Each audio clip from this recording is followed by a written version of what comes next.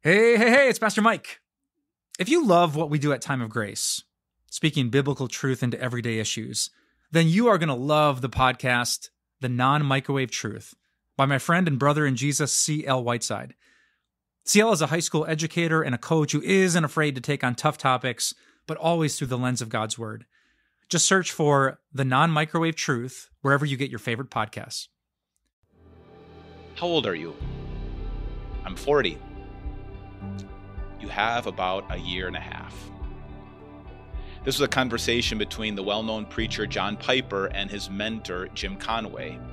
Jim Conway was trying to tell him that over these next few months and this next year, to not be surprised if he would go through a type of midlife crisis or burnout. And he was right.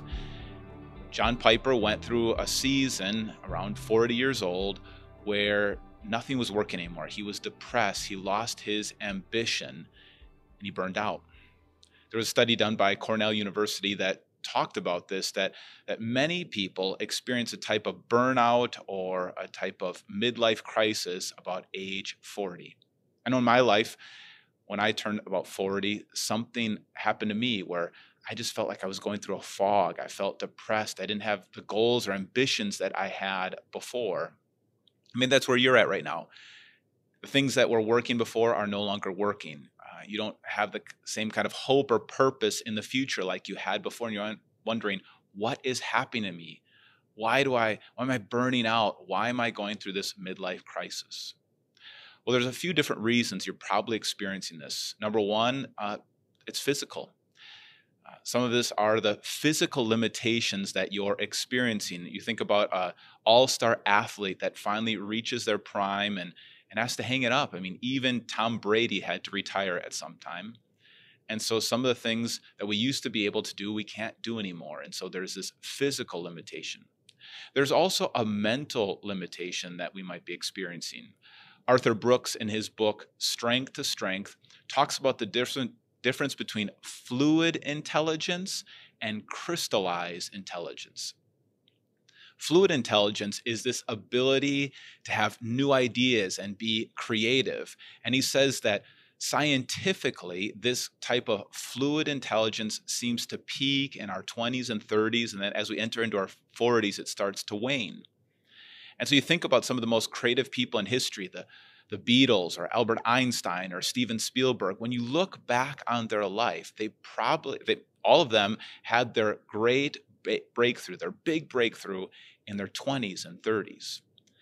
And so that's the reality for us too. We might be trying to hold on to this fluid intelligence when really we should be thinking more about our crystallized intelligence. And the crystallized intelligence is this ability to make connections with past information, to be able to connect with lots of different information and build on our past. Really, this is about wisdom.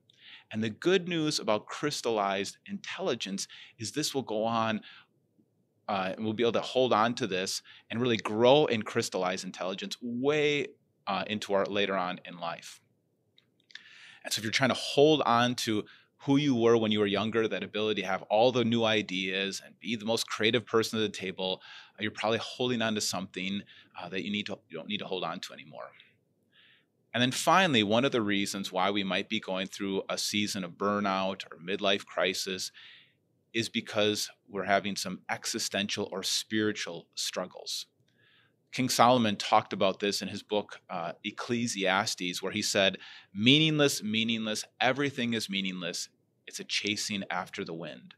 He looked back on his life and all of his accomplishments, all the things that he was able to do, he couldn't hold on to them anymore. And he came to realize that no matter how much he accomplished, no matter how much he did, soon it would be forgotten, and he would have to face the reality of his death. And so these are some of the reasons why you might be facing burnout right now or a midlife crisis. And the big point in this first video is you're not weird, that this is a normal process.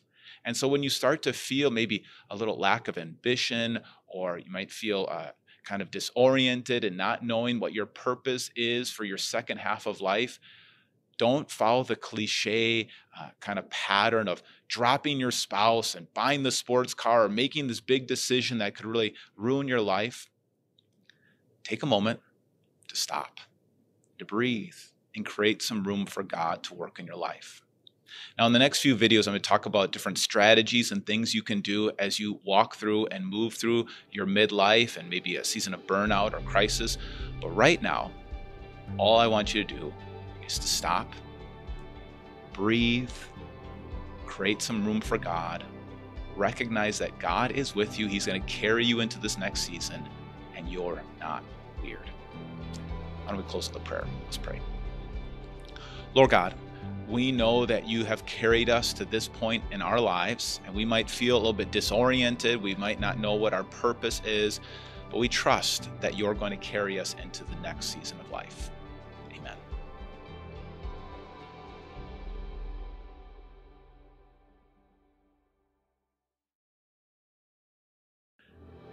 I recently rewatched the movie Inside Out. I don't know if you've seen the movie. It tells the story of a young girl named Riley who has moved from Minnesota to California and all the different emotions that she's feeling. What makes this movie interesting is they tell the story from inside Riley's head, from the perspective of her emotions. And the emotion Joy is the main character, and Joy explains what the role is of all the different emotions. She says that fear's job is to protect Riley from doing things that could hurt her. And disgust's job is to keep her from eating anything poisonous. And anger's job is to let Riley know if there's been an injustice. And Joy's job is to make sure everything is fun and enjoyable. And then Joy looks at the emotion sadness and she says, I'm not really sure what sadness job is. And maybe that's how you feel. Sadness can be a very hard emotion to feel and process. And sometimes we don't realize what is the point of sadness. Why do we have this ability to be sad? Well, if you're going through a season of burnout or a midlife crisis, chances are one of the reasons that you're experiencing this burnout is it's time for you to grieve some of your losses. You might have to grieve the loss of the life that will never be. When you reach a certain part in your life or age in your life, your options start to become more limited. When you were younger, it seems like you could do anything. You had all the time in the world to maybe start a family or try a new career or try a new skill. But as we grow older, because of some of the decisions that we've made, some of those options become more limited. And so we might be grieving a life that we thought we were going to have, but is no longer possible. Another thing that we might be grieving is some challenging relationships. Whenever I talk to people who are going through burnout, we talk about some of the losses and the relationships that they've had and the challenging relationships they have. And I tell them to make a list of all the people who have hurt them, the people that they're still angry with.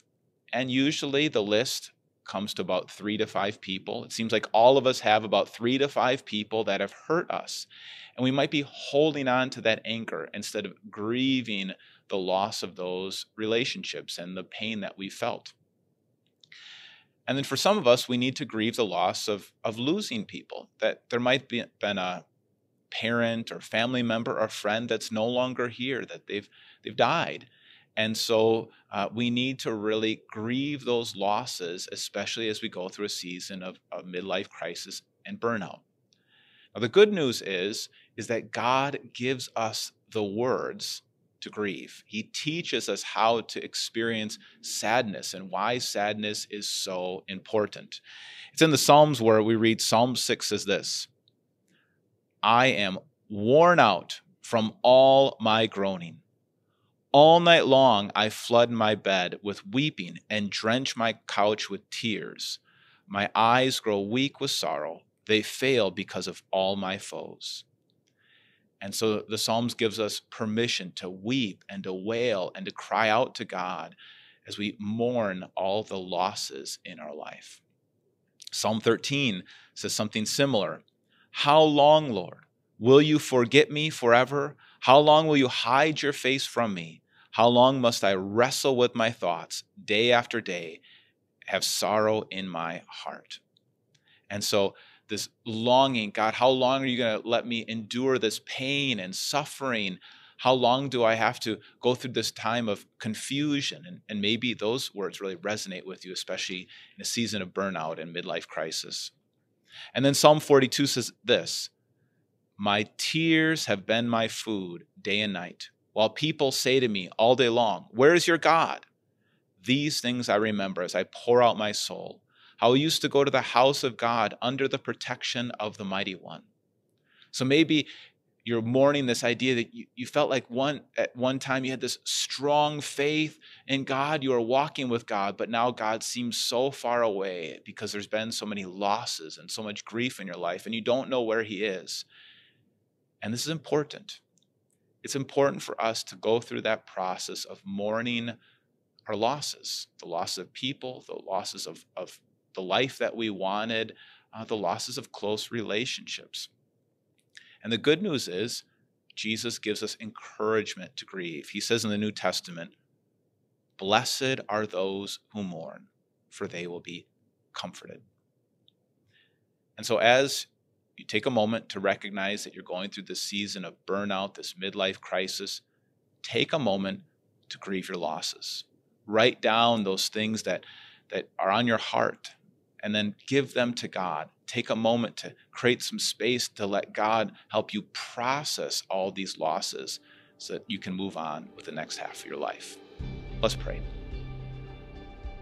Lord God, in this world of sin, we are going to experience loss. And so, Lord God, our hearts are heavy, and we pray that you would help us move through this loss, that you would lead us to accept some of the things that we've lost, accept the life that we will not live, or the people we won't see, at least for right now. We pray, Lord God, that you would give us a sense of peace and a hope that you still have good plans for us, and ultimately the plan of the resurrection. In your name we pray. Amen.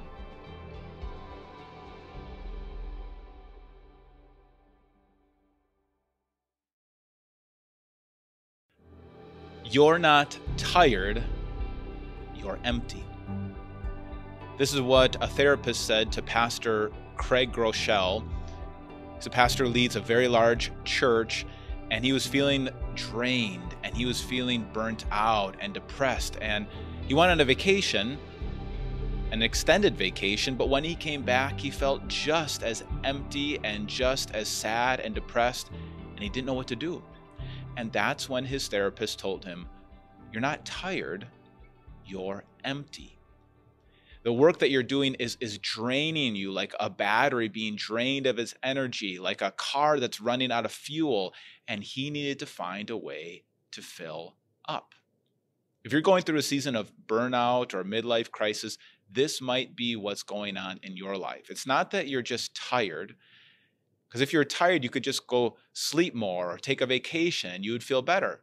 But if it feels like nothing you do gives you enough rest, well, maybe it's not that you're tired, but maybe you need to be filled up. You're empty.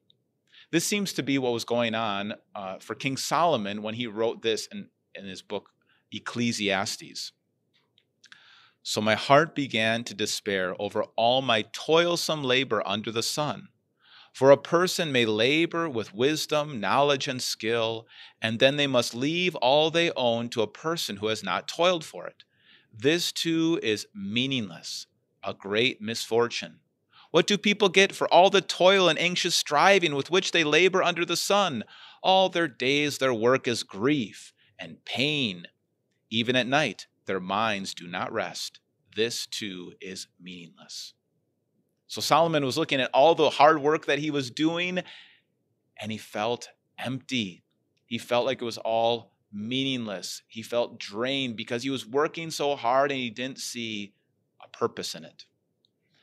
That's how you feel. Solomon goes on to explain ways that we can respond to that feeling of being empty. He says in Ecclesiastes chapter 2, a person can do nothing better than to eat and drink and find satisfaction in their own toil. This too I see is from the hand of God. For without him, Who can eat or find enjoyment? To the person who pleases him, God gives wisdom, knowledge, and happiness. And so Solomon says, if you're feeling empty, engage in some of the simple joys of life to fill you up. Eating a good meal, enjoying time in nature or family and friends, enjoying the simple things of life. I know when I was going through a season of burnout and feeling like a midlife crisis, what I needed to do was engage with nature. So I did a short camping trip, just me and my dog. We got out into nature, reconnected with God, went on a few hikes. I came back filled up. So what about you? If you're feeling empty right now, what are some activities that are maybe different from the work that you do, different from the things that are draining you to fill you up? Is it connecting with nature? Is it connecting with family or friends? What are some of those activities that could fill you up when you're feeling empty? Give yourself some space, some room to reconnect with God, His Word, and things that fill you up. Let's pray. Lord God, we thank you for the gift of work, but sometimes work can feel like meaningless toil.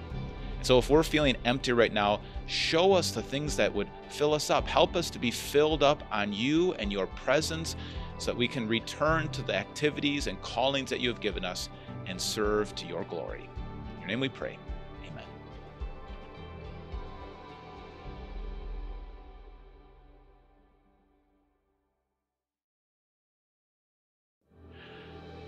I can't do what I used to be able to do. I used to be able to play basketball for hours, but if I would do that now, my knee would hurt for weeks. I used to be able to lift weights and do all sorts of other athletic competitions, and I just can't do that anymore. Most of us recognize that as we age, we become more limited in our physical capacity. What we don't always want to recognize is that what's going on in our bodies is also going on in our brains. As I mentioned in the first video, the work of Arthur Brooks, who says that we have two different types of intelligence. We have fluid intelligence and crystallized intelligence. Fluid intelligence has to do with that ability to solve complex problems and to come up with new creative ideas. And that type of intelligence seems to peak in our 30s and then starts to dwindle in our 40s. And that's why many of your favorite inventors or musicians or artists or leaders had their great big breakthrough in their 30s or 20s. But the good news is we have another type of intelligence. We have crystallized intelligence. This is that capacity for wisdom. And this type of intelligence, it really takes ideas from our life and from all our different circumstances, and it's able to apply them to new situations. For example, this is like a librarian who's able to scan through all the different books in the library and grab just the right book for each person. And that's what we have. And that type of intelligence continues to grow well into our 70s and beyond.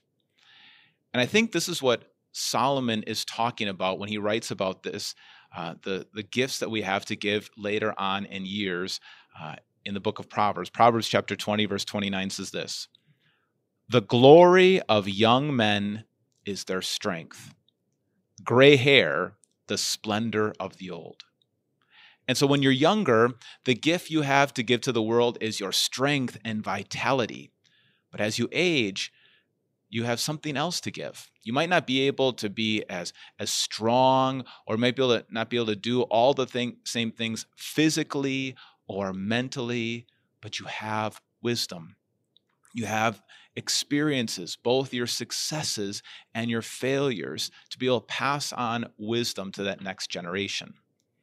And so if you're going through a midlife crisis or maybe a season of burnout, it might be because you're holding on to those good old days, those days when you were different, when you were younger and you had different capacities. And so now it's time to change your mindset. Instead of seeing yourself as the player, now look at yourself as the coach. Instead of seeing yourself as the student, think of yourself as the teacher. Instead of seeing yourself as the apprentice, See yourself as the sage. Instead of seeing yourself as the hero at the center of the story, think of yourself as the guide on the side. Now, when you change your mindset like this, you're not accepting a downgrade in your life or in your contribution. This is a very important purpose. You're passing on wisdom to the next generation who wants to serve their Savior. And so, as you recognize that your body is changing, your brain is changing, that you don't have the same capacities that you used to have, it's time to change your mindset as you enter into midlife. Let's pray. Lord God, we thank you for all the gifts and abilities and capacities that we had in our younger years. And now, Lord God, as we enter into the second half of our life, we pray that you allow us to be mentors and teachers to pass on wisdom to the next generation who wants to serve you. In your name we pray, amen.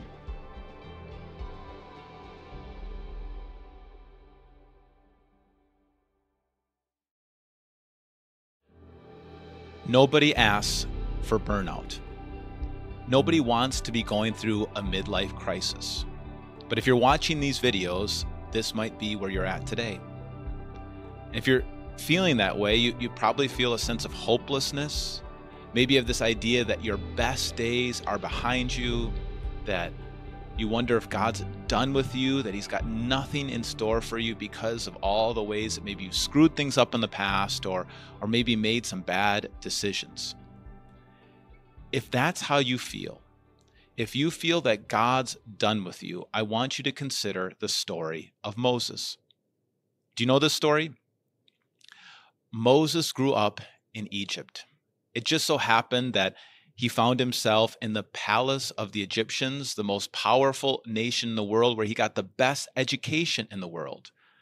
But then when he turned 40, he saw one of his own countrymen, another Hebrew, being beaten up by an Egyptian. And in a moment of vengeance and anger, he killed that Egyptian. And his murder went public. Everybody knew about it, and he had to run into exile. Now, Moses then spent the next 40 years off in the wilderness taking care of sheep. Now, if you were able to talk to Moses at that point of his life, what do you think he was thinking? Maybe he was thinking, God's done with me. I had all the opportunity, all the potential when I was in Egypt, and I screwed it all up because of my moment of vengeance. Now I've been just out here in the wilderness watching over sheep. I'm going to be in exile the rest of my life. My life is over. God's done with me. But it was at that moment when Moses turned 80 years old, where he was out tending his sheep in the middle of the wilderness, where he saw a bush on Mount Sinai that was on fire but wasn't burning up. He went closer to investigate, and he found out that God wanted to speak to him through this bush. And God said that he was calling Moses to go back to Egypt and lead the nation of Israel out of Egyptian slavery. He couldn't believe it. In fact, he looked around and thought, Lord, you must be mistaken. I've screwed up too much. I've had too many mistakes. I haven't been in Egypt in 40 years. I'm an old man now. You must be done with me. But God wasn't going to stop his plan. God was committed to Moses, that he was going to use all of his past experiences for Moses' next chapter in his life. He was going to use his first 40 years being raised in Egypt so that Moses was able to speak to those Egyptian leaders and understand the culture as he was going to lead the people out of Egypt. He was going to use his experience of the last 40 years watching over sheep in the wilderness, because Moses was going to lead the Israelites through that very same wilderness into the promised land. And God has something in store for you as well. I believe that God is going to use your past experiences, the failures and the successes, in the next chapter of your life. I believe that your best days are yet to come. In the scriptures, it says that God knows the plans that he has for us. plans to prosper us and not to harm us, to give us hope and a future. And that's the same for you. In fact, this video might be your burning bush moment. Maybe God is going to use these words to remind you of your calling, to call you into action, to remind you that He's got wonderful things for you to do in this second half of life. And so, my dear brother and sister in Christ, if you're going through this moment of midlife crisis, if you're going through this challenge, I want you to remember that God's not done with you yet. Your best days are yet to come. Let's pray. Lord God, I pray for all those people who are struggling right now. They're hitting this wall of burnout, this midlife crisis. I pray that you would speak to them like you did to Moses, that you would encourage them to take up their calling, to serve you, to use all of their past successes and failures in this next chapter of their life.